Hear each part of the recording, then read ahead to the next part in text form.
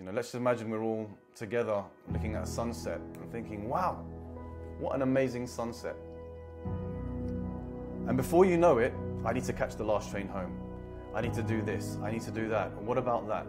Anxiety, doubts, fear. So you're going to try and enjoy the sunset, but what you're doing is you're competing with a series of thoughts that's queuing up to get into your nightclub. Whereas with mindfulness and the mindfulness practice, just like any sport, it's going to take practice. You practice the skill. I'm looking at the sunset. I am now aware that a distraction is trying to take me away from this. I'm not blaming that thought. It's natural. I can't stop it.